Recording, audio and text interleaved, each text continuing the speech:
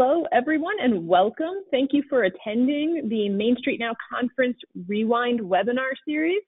We're here today with Kathleen Edgerly and Kate Litwin, both of Howell Main Street in Michigan. They are 2018 Great American Main Street Award winning community and are going to talk to us about communication in our Main Street programs. We're so thankful that they've agreed to represent this presentation that originally appeared at the 2019 Main Street Now Conference in Seattle. If you weren't able to attend the conference or there was a lot of other stuff going on and you may have missed it, we're happy to be able to present it again today. If you are logged in on this webinar program, you can use audio in two fashions. You can use either your phone audio by dialing in, or you can choose to use your computer audio. If you want to make that switch at any point during the program, you check out the audio panel on your control panel. If you are interested in asking any questions during the presentation today, there is a question function on your control panel, and you can type that question in. I'll read the question out loud to Kathleen and Kate, and we can address it. We are going to do question and answer at the end of the program, but whenever the question comes to you, go ahead and ask it, and we'll also prompt you again at the end to get your questions ready so that everybody has an opportunity to chat and engage. There's also a handout of this presentation in the handout section of your control panel as a PDF. Now, if you're viewing this afterwards, you might not be able to access the PDF here, but you can always check out lots of the presentations from the Main Street Now Conference at the Main Street Now Conference app website. That's eventmobi/MSN 2019. That's also available through the Main Street website. You can check out not just this presentation, but several others in either PDF or PowerPoint format there. So we encourage you to always do that. If you have any problems connecting during today's program, you can also go ahead and use the question section to just alert me of that, and I'll see what I can do to help you on this end as well. So we're glad that you're all here. And now I will turn it over to Kathleen. Welcome. Thank you so much, Kelly, and welcome everybody. We had a blast in Seattle and really enjoyed meeting so many of you when we originally presented our Saving Our Cities is Communication, the key to what's missing, but hope that you all take something away today as well and have so many of you joining us. It's wonderful. But before we get really jumping into the presentation, we'd like to get a feel for who we have on the webinar today, whether you are an elected official, Main Street director, volunteer, other form of city leader. We'd love to have you indicate that on the side panel here on your screen. So go ahead and tell us about yourself. That poll is open. We're going to leave it open for just a moment here while we collect some responses from the audience. So we'd love to hear from you. And they're rolling in currently. Excellent.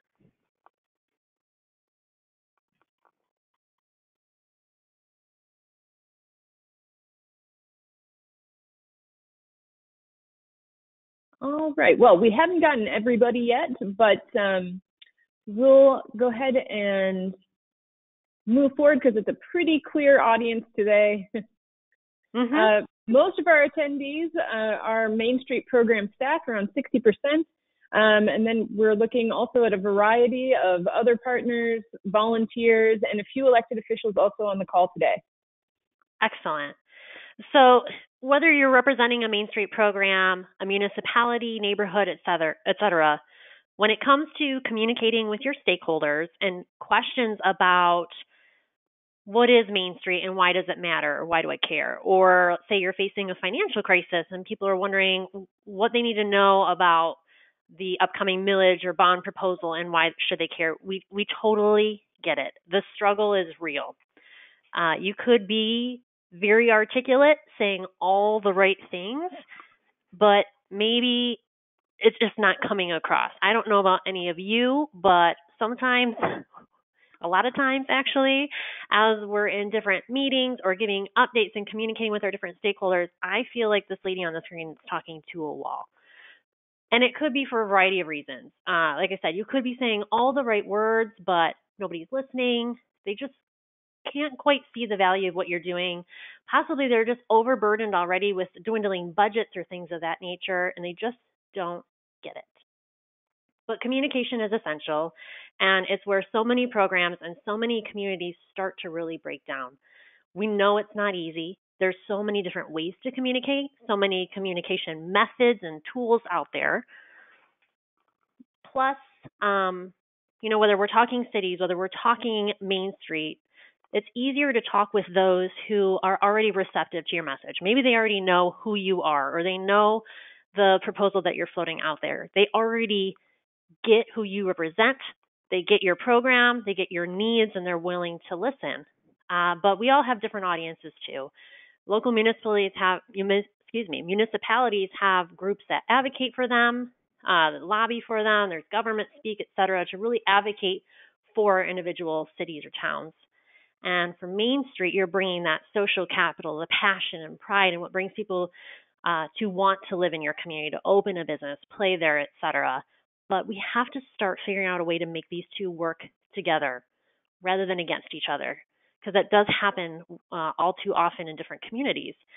And that requires that we really start listening to each other, because if we are going to essentially save our cities and build successful communities, we have to be willing to partner and work together.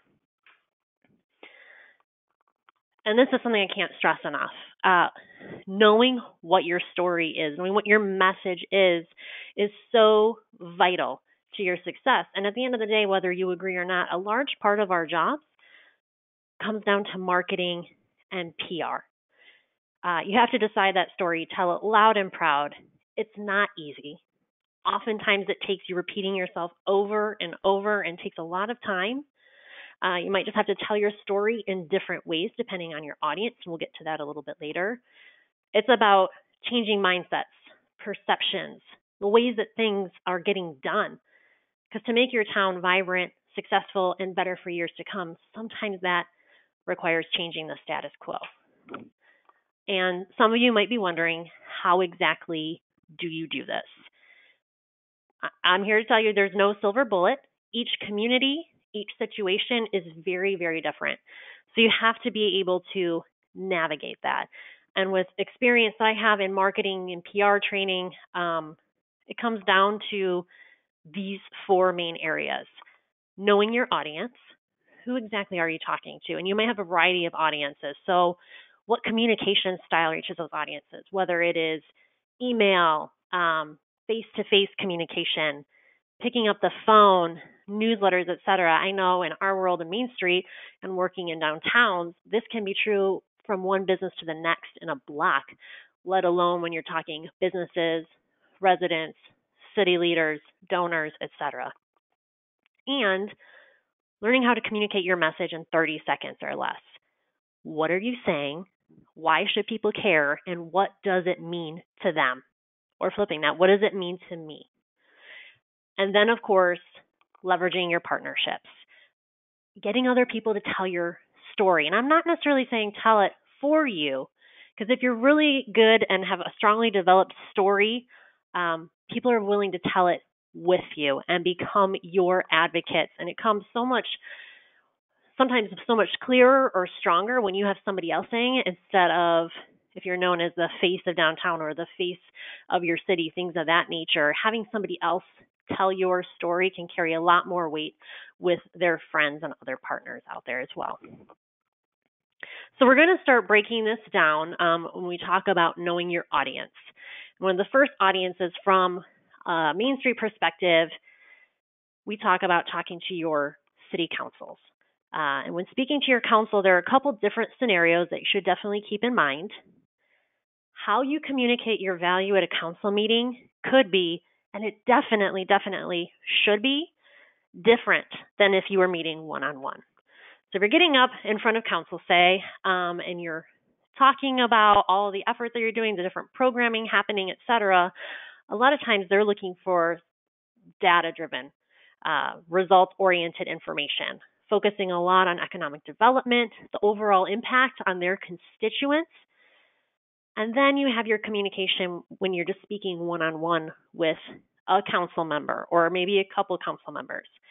It's all about trust and developing a relationship. And so often when I talk about this, people will push back.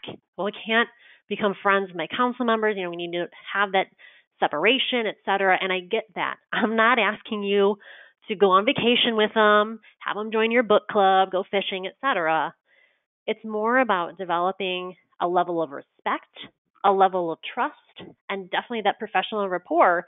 So when things get difficult or you have a need, you have that trust and that relationship already established where you can go to them and say, hey, I need this, or I'm about to present on this program or activity we're rolling out, and I have these gaps. And you can have that more comfortable conversation and relationship existing. Or vice versa, they can come to you and say, I'm not getting this at all, but I trust that there is a plan or you have the answer, so explain it to me a little bit more. Again, it can take time, but definitely I encourage everybody to make the time. And if it requires doing things over and over, it takes, months or a year to establish these relationships, that's okay. Keep at it. It will totally pay off in the end, and it's definitely worth it. So here in Howell, with our program, through the years, we've developed a very strong relationship with our council and our council members, but we also have recently had some challenges with council turnover, budget cuts, as I'm sure many of you have experienced as well, et cetera. And while we had a good relationship, and even some council members who had been part of our board of directors before or who had volunteered with our program before they were elected to council, we could see that there was a shift happening community-wide as well as on council. And we knew we were going to have to dig in a little bit deeper in terms of education and overall developing a rapport with council members, especially the new ones, while also setting up a strategy for our longtime council members. And we set this up in what we call a 5-step program. So it starts, of course, with knowing our face and introducing ourselves, who we are, what we represent. So say somebody just got elected on council, you were there at the council meeting. All it takes is something as simple as walking up, sticking out your hand. Hi, I'm Kathleen Edgerly. I represent the Main Street program and our Downtown Development Authority. Congratulations on your new council seat. I'd love to set up a time with you to have coffee and just kind of share what we have coming up over the next year, and would love to answer any questions that you have. Again, very simple, only takes a couple of minutes. If you're not at that council meeting, reach out to them afterwards.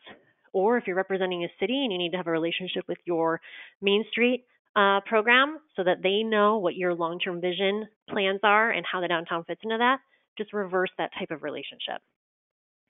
And then step 2, tell the story about the programs and services and that overall benefit.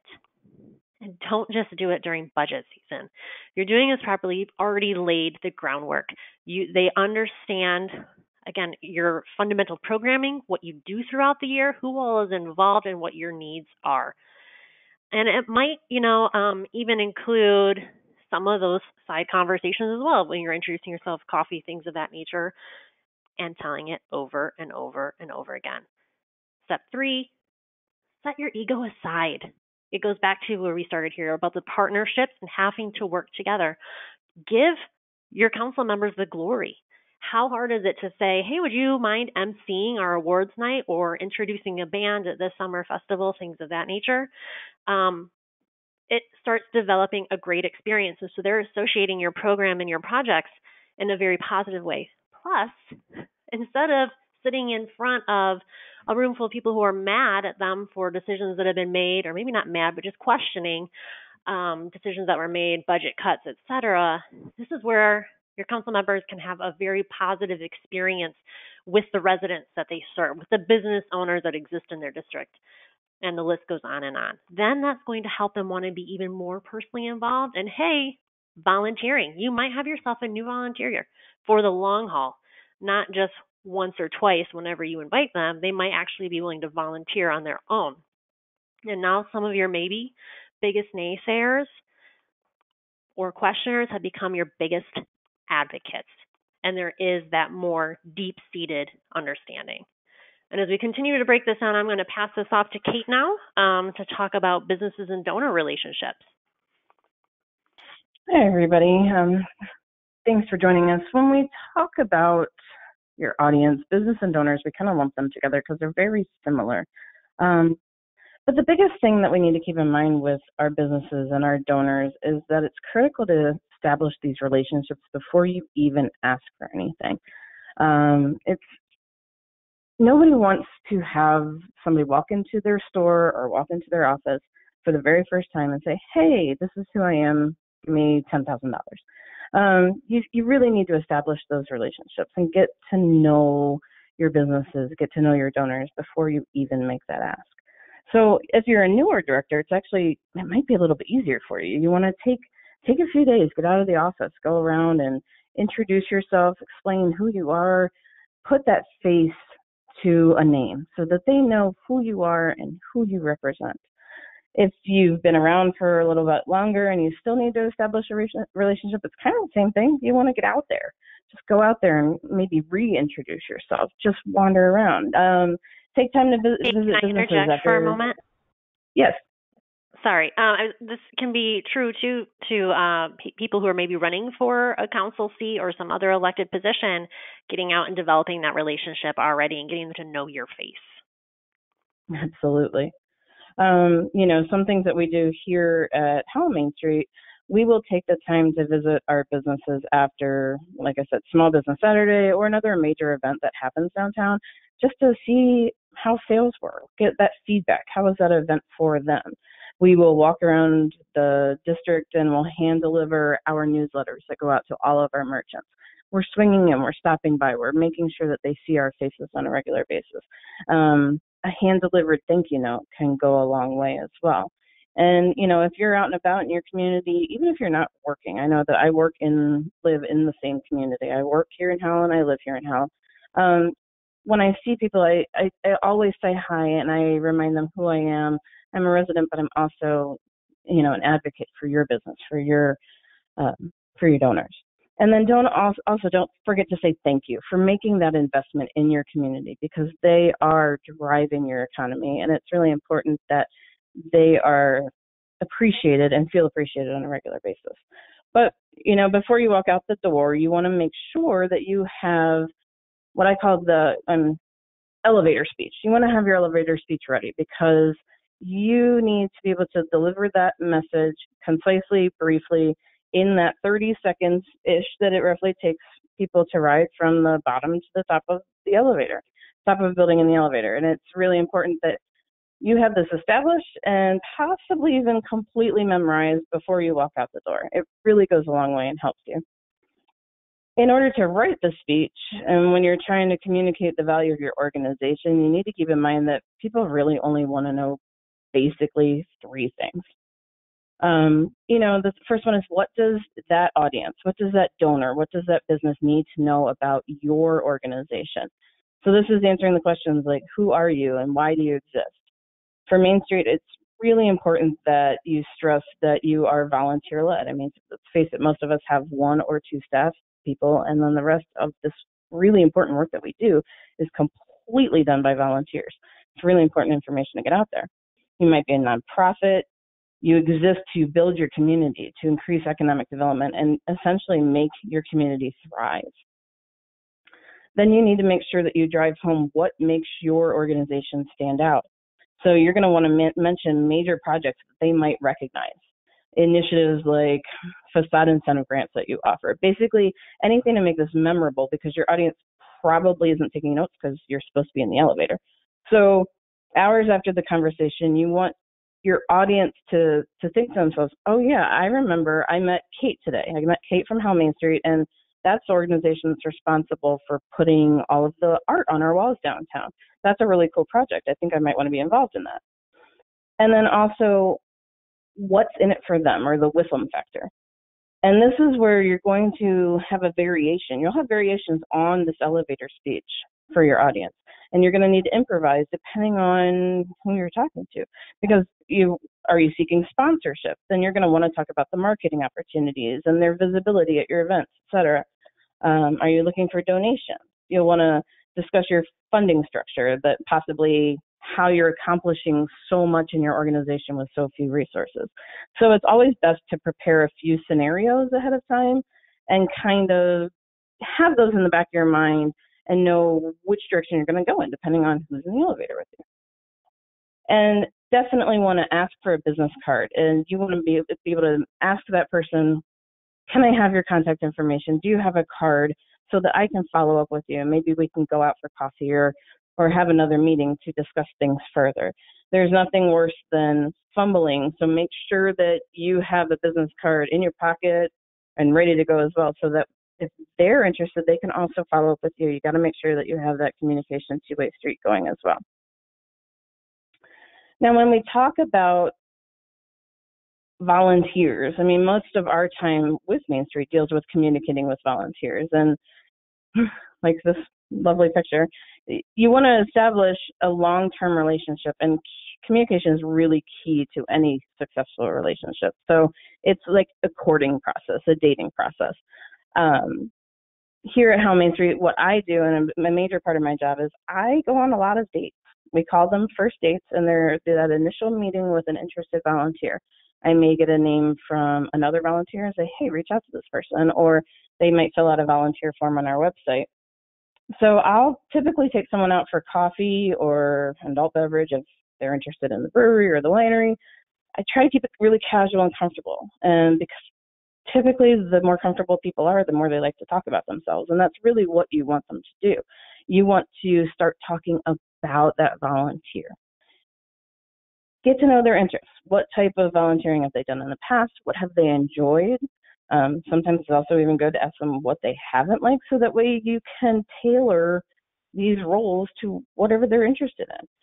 I also try to go in without any assumptions. If I know that, for example, the volunteer I'm going to meet with is a graphic designer, I don't always assume that that's the type of volunteer work that they want to do. Sometimes they like to stay in their wheelhouse, and maybe they will be excellent at designing you a new logo or posters. Sometimes they don't want to do their day job when they're volunteering, so they might want to try something different. So exploring all of those possibilities are really important there. And that elevator speech comes in handy here too, because you want to pitch your organization and you want to create that excitement, the projects, the committees, and all of those options that exist for volunteering. Hopefully, if you land a second date, like your volunteer comes back and they really want to get involved, you're going to ignite that passion, that pride for the community and projects as a whole. Sometimes that even means taking one for the team. I know that Kathleen and I, we typically try to take on some of those tasks like emptying garbage bins, because most of the time people don't want to do that as a volunteer. They want to do the fun stuff. So let's let them fill the beer tickets. Let's let them interact with our community. We'll take care of some of those, those other tasks. But if your volunteers engaged and they're having fun and they're having a good time, hopefully they will become some of the strongest advocates that your organization can ever have, because they're going to be interacting with the public and they're going to communicate how valuable Main Street is to your community. So sometimes as staff, I know Kathleen just mentioned this just a few minutes ago, it feels like we're talking to the wall.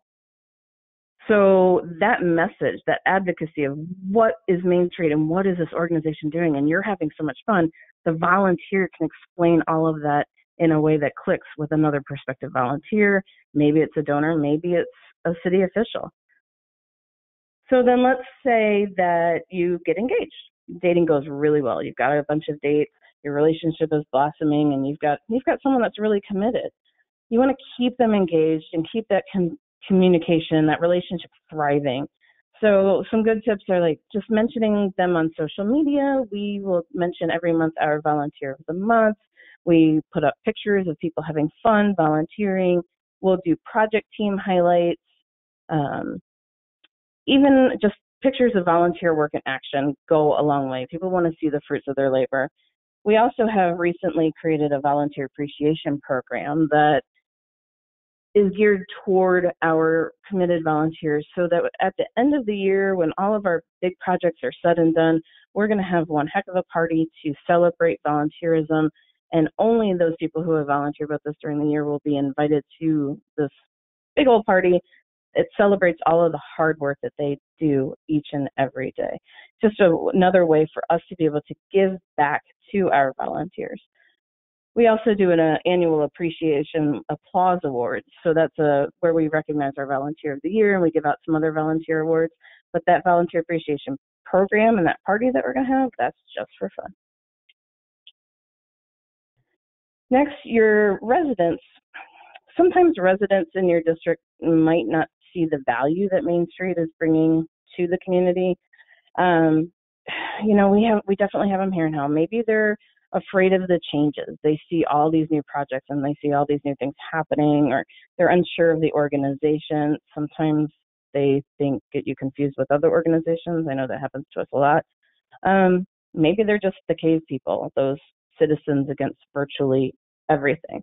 My example on this is the first time that we ever did a food truck rally was in November of 2015. So we're in Michigan doing a food truck rally in November in Michigan is ambitious to say the least.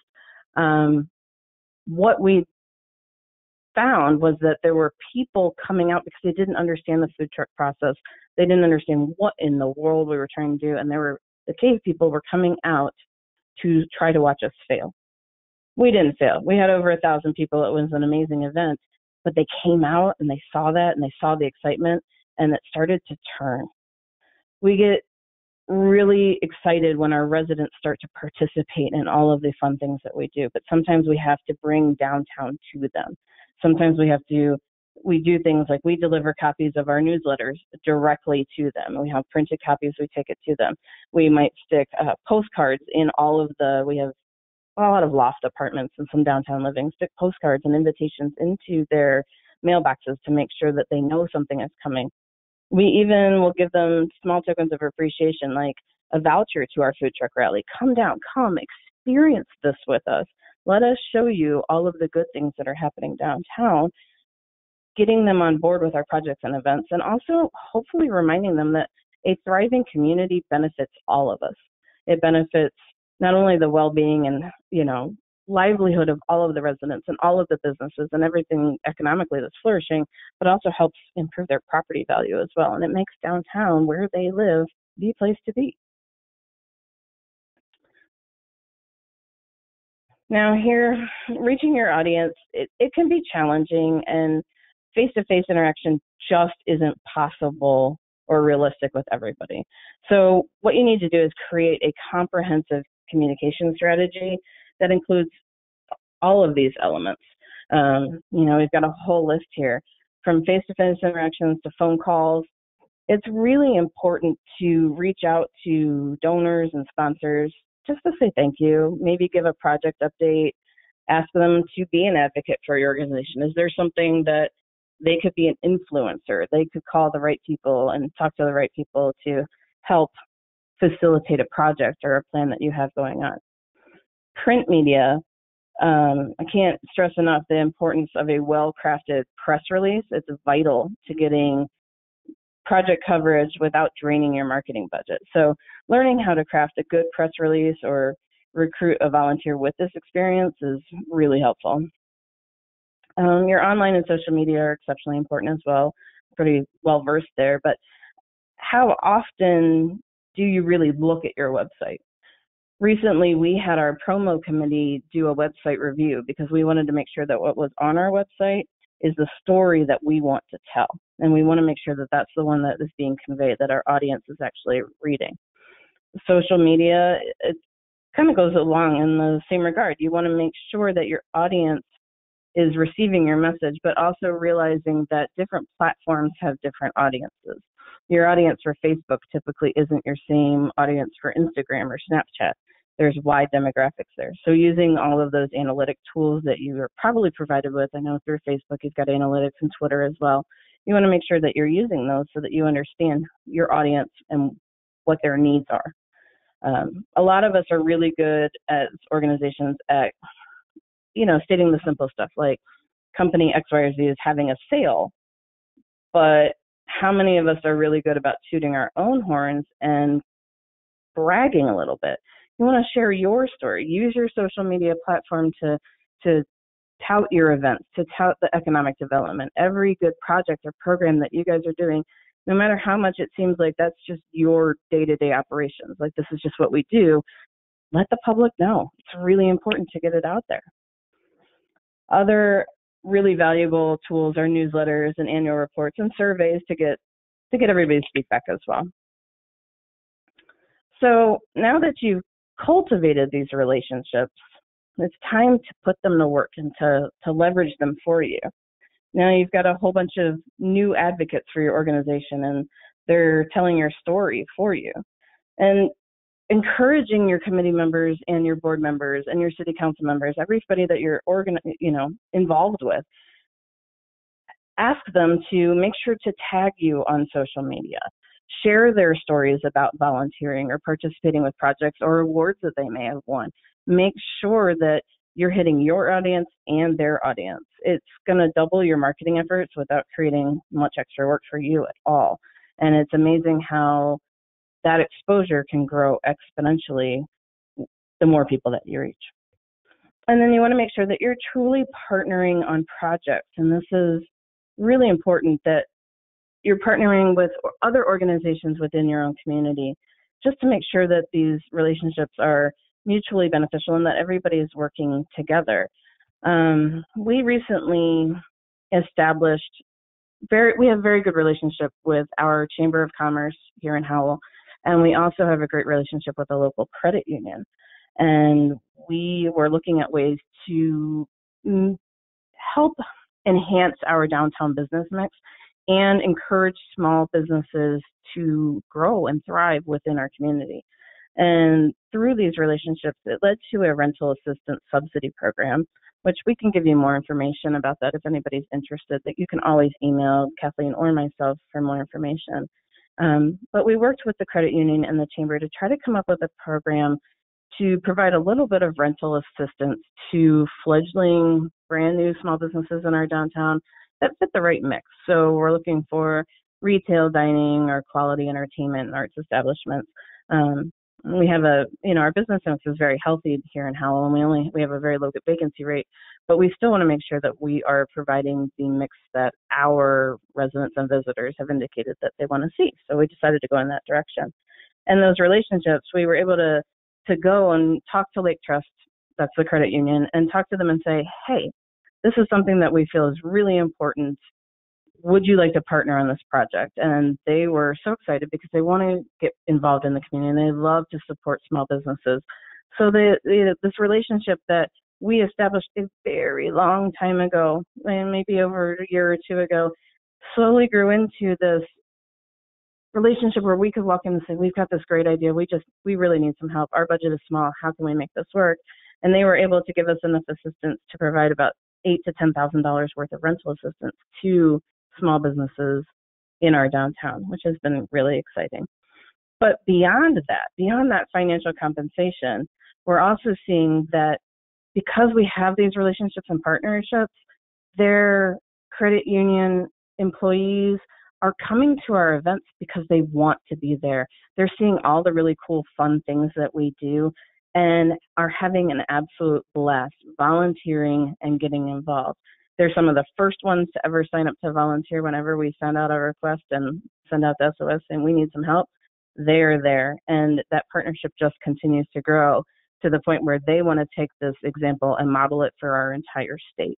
And it's just a great case study in starting small, working your way up, and making sure that you have this mutually beneficial relationship along the way.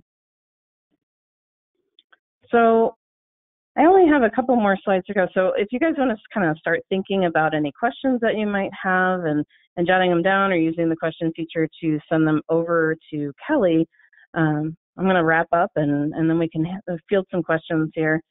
At the end of the day, communication is just as much about what you say as much as what you don't say.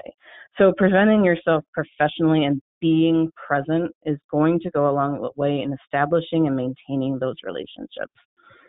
So you want to make sure that in your face-to-face meetings, whether they're one-on-one or they're group meetings, it's really important to make your audience feel like they're the most important thing that you have to do at that moment.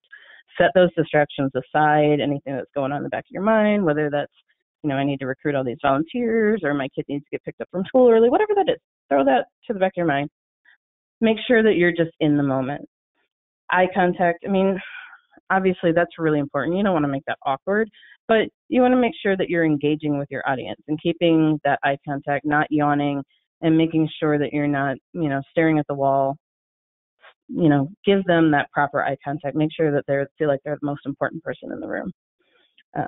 Dress to impress. Goes without saying. Unfortunately, we've seen at times there are some individuals who may show up for a really important meeting. Let's say it's a city council meeting, not the most professionally. That we've seen people show up in a hoodie and pigtails and cut off shorts, and that's not necessarily the image that you want to convey when you're speaking with your elected officials. So it's really important to make sure that professionalism is maintained at all times. You want to make sure that you make your mark.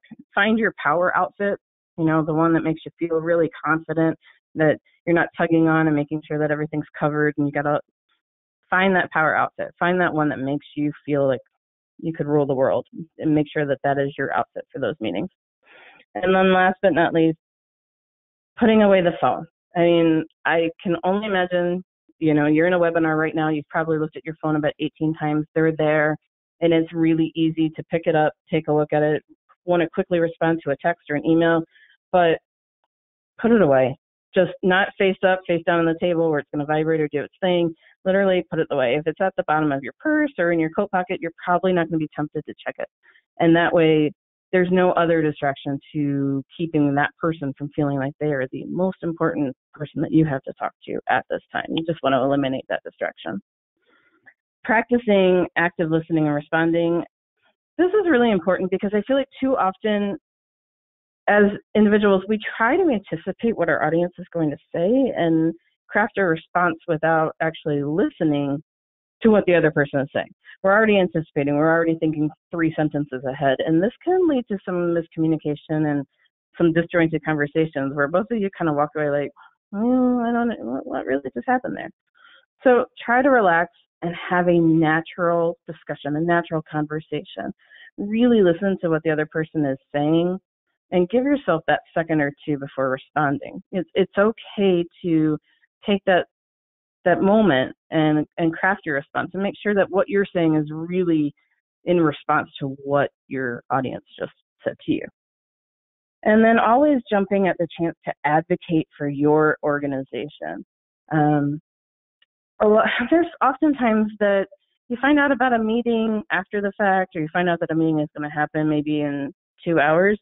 It's okay to say to an organizer, I think it's valuable for Main Street to have a role in this meeting or have a role in a project, because we're, let's say, working with a small business in our district every day. So I need to be involved in that. Can I, don't be afraid to invite yourself to the meeting. You might get turned down. It's possible. But advocating for your participation and your role within the community is really vital. So just making sure that if you think that you should have a role at that meeting, you probably should. So it's really a good strategy to practice very nicely inviting yourself to things. And then lastly, business cards. You just never know when you're going to need one. So like I said before, make sure that you have a couple on you all the time. Before every single meeting, slip one in your pocket every morning as if it's your car keys or your phone. I have a little phone wallet, and I keep cards in there because I know I always have my phone. I don't always have my purse with me, but I always have my phone. So there's a couple of cards just slid right down in there, and they're ready to go at any time. So that kind of wraps us up. We've got about 5 minutes left. Kelly, I think we could take some questions and maybe go over anything that people want to cover. Yeah, if anybody out there has a question you'd like to chat in, you go ahead and use the question function on your screen to chat. And I'll read the question out loud for you. While we're waiting for any questions to come in, I just wanted to follow up on something that Kate said earlier when you were talking about the ways that you engage residents. Just particularly interested in kind of the incentives to come to events downtown. How are you measuring the effectiveness? What is that costing you as an organization to kind of provide some sort of voucher? It really depends on the event. Sometimes there are some events that we run that are completely free, so those are more difficult to get the metrics on. But for example, when we did a food truck rally, each voucher is typically worth $5. So what would happen is we give them out to the residents. They can come and use them at any of the food trucks. The food trucks take them as cash, and then they bring them back to us. What the residents don't know is that I have also stuck a code and a label on there for each person so that I can see who is returning them, who's coming to the events, and kind of target it that way. I want to say our cost on our most recent food truck rally might have been $100, but it's a really good investment because we want to make sure that our residents are buying into the fun things that we are doing downtown. So they've been able to come out, they got some free food, they can experience, we also have beer and wine. We can't give away alcohol, but I wish we could. And they can experience all of that fun. And the residents that we've actually been able to talk to who have said that they used them and that they were at the rally for the first time typically have really positive feedback. They don't realize what they've been missing. And so, for $100, it's a very valuable marketing technique. Yeah, totally. Just wondering also, how are you all at HAL involving kind of your board in kind of also kind of continuing this message in their communications, whether it's your elevator pitch or, kind of making sure that they are also representing the organization as active listeners? A lot of times we tell our board that they are an extension of staff. So we work through a lot of this with them. We've asked them to make sure that they have their elevator speech ready to go. Kathleen, if you have any other concrete examples here, go ahead. We ask them to go ahead and be, in some ways, a block captain. So if there's key information we need to communicate with different businesses in our block, or we need to survey them about parking or anything of that nature, they can go out and take different sections of the downtown and are prepared for any issues that we think might arise, and setting them up with all the tools for a successful conversation and dialogue, but then also letting them know it's okay if they don't have all the answers, they need to bring something back to us.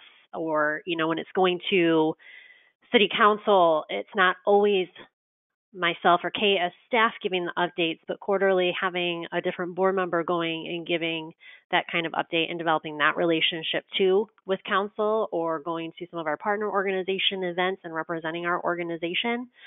Those are just a few examples.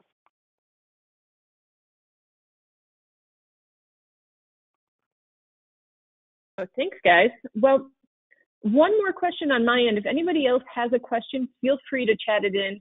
But I'm also wondering broadly, are you guys using any evaluative tools to kind of measure the impact of your kind of pitches and the kind of tone of your messages externally or to volunteers, et cetera?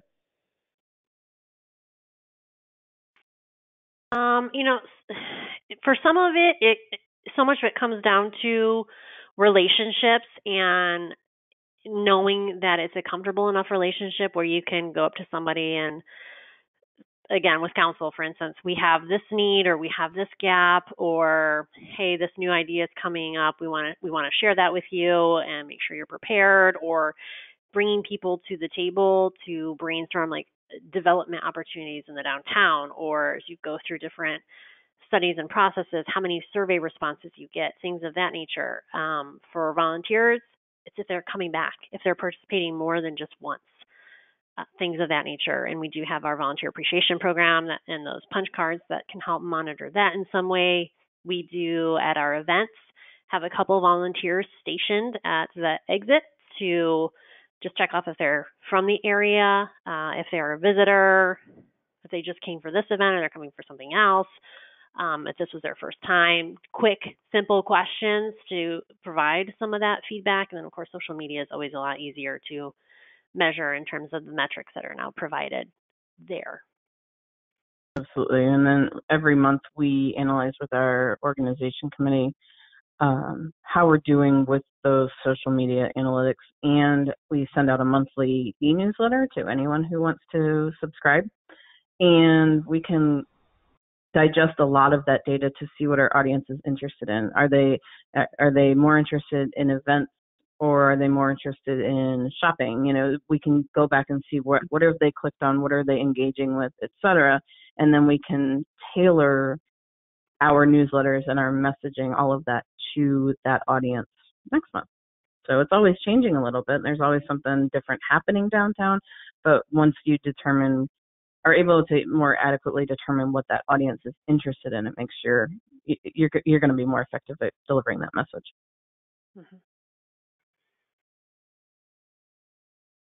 Well, thanks, both of you. This has been an excellent presentation to help get us engaged around the needs of the communities to understand what we're doing and how we do it. If anybody has follow-up questions after the program ends, feel free to reach out to us at Main Street and we can help you get connected. Kate and Kathleen, any other words, last words for our audience? Just going back to that partnership discussion, especially when it comes to some of our elected officials and the Main Street program, there's just a variety of ways that together we can leverage each other's resources and leverage each other's just messages, tools, things of that nature. I know over the past years, our city faced a lot of budget shortfalls and talked about upcoming Headley overrides or public safety assessments, things of that nature. They came to us because they saw that we had that engagement. A lot of that social capital could fill the room, people, if they wanted to really be engaged in shaping the vision for their community, but also for our communication expertise in terms of taking some of that government speak out of it and really effectively breaking that down into those three questions. What is the message? What does it mean to them, and why should they care? So that was a great opportunity for us to work hand in hand to really help build our community. Wonderful. And just to note that there's some messages of thanks coming in from members in the audience. So we're all glad that you could be here with us today. And thank you to everybody who also tuned in to participate together.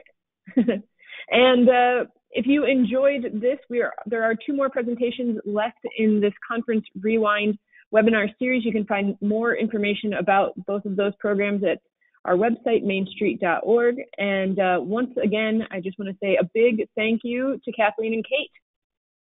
Thank you. Have a great day, everybody. Thank you. We really appreciate this. All right. Have a good afternoon, everyone. Have a great day.